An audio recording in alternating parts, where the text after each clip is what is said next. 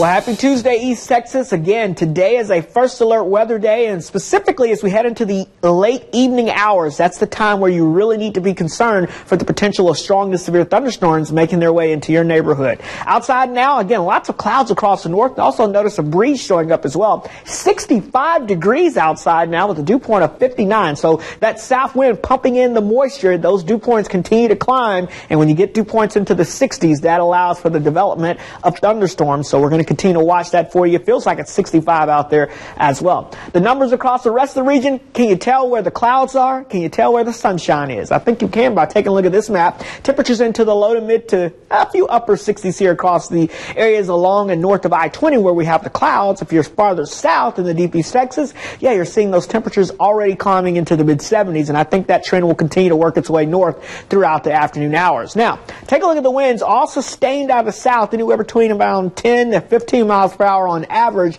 but we're seeing gusts at times 20, 25 miles per hour, and I think that trend will continue throughout the afternoon. A lake wind advisory is in effect for several of our central counties here throughout the afternoon as well. Again, note the clouds across the north, note the sunshine across the south, so that's what we're going to continue to monitor here for you.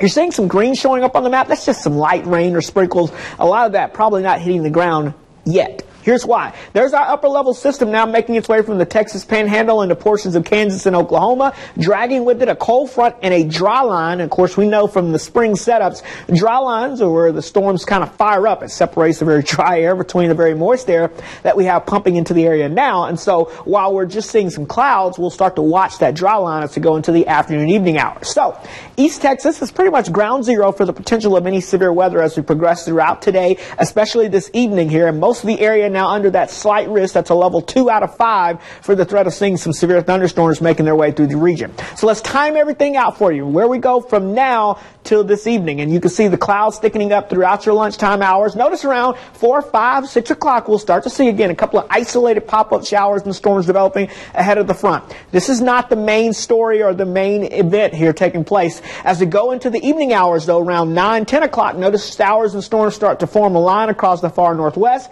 That will continue to organize around midnight, 2 a.m. It'll push its way from, let's say, Athens, Mount Pleasant over towards Terrell, down towards the Tyler, Longview, Jacksonville, Anderson County areas after around midnight or give or take an hour or two, and then make its way down towards deep East Texas from Nacogdoches over towards Lufkin, all the Piney Woods from Center down towards St. Augustine and over towards Toledo Bend between, let's say, 3 a.m., 5, 6 o'clock in the morning, and then it all should be clearing out of here by Wednesday morning. Then we just clear the skies out and turn cooler.